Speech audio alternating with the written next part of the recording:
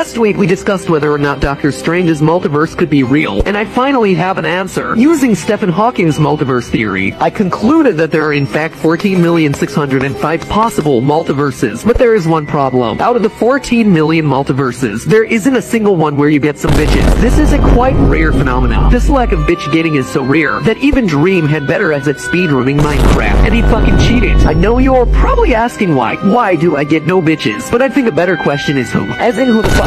You see, nobody asked for your opinion, and by you giving it anyway, tells us that you want attention. A very common symptom of fatherless children. Funnily enough, there also isn't a single multiverse where your dad comes back with the